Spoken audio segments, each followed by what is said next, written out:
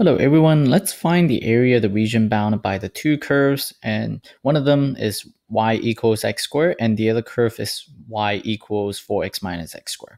And as you can see here, they're both quadratic, so we're actually having two parabolas that's bounding a region, and we are interested in finding the area of this region. So how do we do that?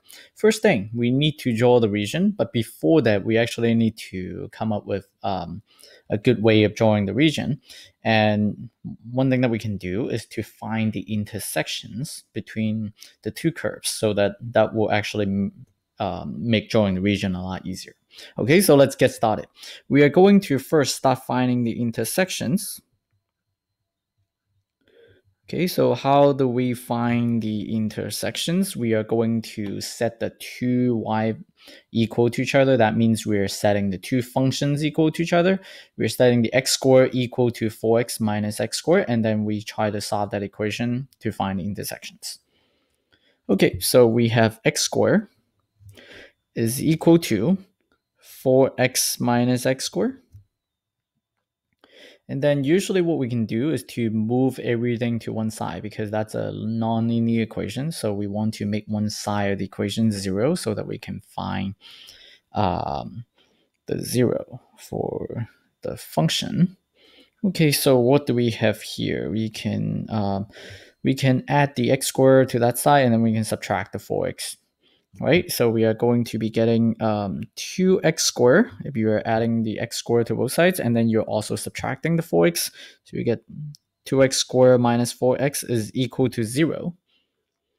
And then if you just look at this equation here, we can actually factor out the 2x as the greatest common factor. So we are getting x minus 2 is equal to 0. Okay, so from this equation, because it's already completely factored, right? So we can come up with the solution to this equation. The solutions would be, one of them comes from the 2x, which will give us x equals 0. The other one is what? X equals 2, right? If you have 2 minus 2, you're going to get 0. So that will satisfy the equation. So we have those two solutions. And then that's not enough. We actually need to find the points of intersection, right? So how do we find the points?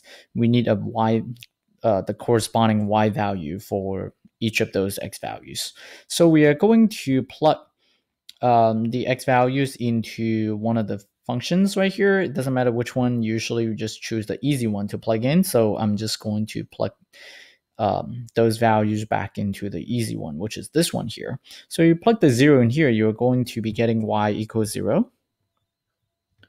And then the other one is when we have, when we plug in the 2 squared, we are going to be getting y equals 4. Okay, so we are actually getting the 2 points of intersections. One of them is 0, 0. The other one is going to be what? 2, 4. So we have the 2 points of intersections. Okay, so right now we need to start graphing. We need to start graphing the two curves. And then when we are graphing the two curves, we actually need to set up an xy plane first. And so what do we need here? We are going to set up the xy plane by doing this. I think this would be enough. Okay, so now we have the y-axis here, and then we also have the x-axis. And we are going to label the scale for the x-axis as, let me see, so we can go -1 in the negative x direction. And then we are going to get 1, and then 2, and then 3, 4, and 5. Okay, so the 5 is a little bit off, so we get the 5 right here. And then what about the y-axis here? We are going to be getting, and if we just look at the points of intersection, we can see that in the y direction, we will go as high as the 4 for the intersection, but then we usually need to go a little bit higher just to see the big picture, right? So instead of just stopping at 4, we probably will want to go up to maybe 6. Right, so let me just redraw the y so that, yeah, so that looks better. Okay, so now what do? First, we plot the intersections points. So we are going to be getting the two intersection points. One of them is 0, 0, so we get the origin right here, okay? And the other one is the 2, 4. So 2, 4 is here, 1, 2, and then 1, 2, 3, 4. So we are getting that right here. Okay, now those are the two intersection points, but that's not really going to help us figure out how to draw the two curves, right? But we know the curve for this one because this is the most basic parabola function that we have, right? So we know that its vertex is at the origin, and then so we know that the right here, and then it also has points, right? 1, 1, and then negative 1, 1, and then also 2, 4. And so when you graph this one, then you are going to just graph it, and it opens up, right? So we are going to get this point here, and then so the parabola, it's going to look like this. I'm going to highlight this function right here so that you know that I'm using that color. And so we are going to be getting, yeah, so we get this parabola right here, and then we go in this direction. Then you may ask, why don't we need to get this portion of the graph? Why do we just stop at negative 1? How do we know that we gotta stop? You can see that based on the 2 points of intersection, the main focus is actually in the first quadrant. It's not really, we don't have much in the second quadrant that we need to worry about here. And so that's why I'm not graphing too much in the second quadrant. Okay, so now we need to graph this one. This one is not so obvious anymore. So now the question is, how do you graph this one? For this one, we can actually try to do something like this. We know that for y equals negative x squared, I'm actually just switching the two terms. So it should be negative x squared plus 4x. And so for this one, we can find the vertex first. And once we find the vertex and we have at least 2 points right here, right? Unless one of the points is the vertex, that would be enough for us to graph the problem, okay? Because we can take advantage of the symmetry. So what we are going to do here is that we are going to find a vertex. How do we find the vertex? It would actually be easy. We can use the formula, which is x equals negative b over 2a, right? What is the b value here? The b value is actually the 4. The a is actually the negative 1 here, so 2 times negative 1. So we are going to be getting negative 4 over, what is that, negative 2? So that's positive 2. And then it just happens that that x value that we have here has the same x value as the intersection point. And remember, the point of intersection, actually it's on this graph, right? So remember that that's how we can find the intersections. We set the two functions equal to each other. And so what does that mean? That just means that this point that we have here, we don't even need to bother finding the y value because the y value is already here. So the vertex for this parabola, it's actually 2, 4. And so it's this point. And now I just want to point out one thing right here is that if you look at the a value here, because it's negative, then the parabola opens down, and the vertex is right here, and then this parabola should also go to this point, right? It should pass through this point right here. If you take advantage of the symmetry, then this point right here is 2 units away from x equals 2. So on the other side, then you would also have another point that lies on this parabola. And so another point is right here, which is the x equals 4 and y equals 0. So now the parabola opens down, then we can actually come up with the parabola.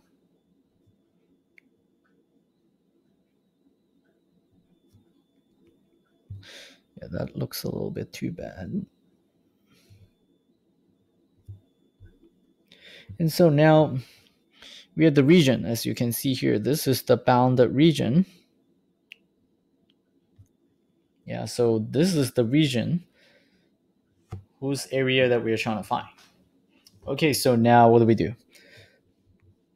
We can set up the integral to find a region. And so what do we do right now? The area, right? The area is actually given by what? The integral. Now, how do we know what limits that we got to use here? We got to actually use the left bound and the right bound for the region, which can be the leftmost point and the rightmost point for the region. So we actually have x equals 0, and then also if you see this x value right here, what is this x value here? This x value is 2. And so we got to go from 0 to 2 for this region. Okay, so 0 to 2. And then now, what do? We are going to use the larger value subtracting the smaller value so that we can actually get a positive height, because we're this method of setting up the integral to find the area for a region is actually based on taking the limit of the Riemann sum of summing up the area for a lot of the rectangles, right? So make sure that we use the top function minus the bottom function in this region. Okay, so which one is the top function? The green function is the top function. So we are going to be getting 4x minus x squared, and then minus, what is the other one? The other one is going to be just the x squared. Okay, because that's the bottom function in this region. See that once you go beyond this point, this y equals x squared will be above the green region. So you got to be careful. Look at only the region, right? Don't look at the other parts of the x values that are not relevant, right? So this part right here is not relevant, but then just this part. And so that's how we set up the integral. The rest is really just basic calculation right here, basic calculus calculation. And so I'm just going to go faster on here. We just subtract them. Then we are going to get 4x minus x squared minus x squared minus 2x squared. And then we are going to be getting the antiderivative for this function right here, right? Which would give us 2x squared minus 2 over 3 x cubed, and then 0 to 2. Okay, evaluated from 0 to 2. So now what we are doing is that we are going to plug in the 2 in there, right? And actually we can set it up this way first.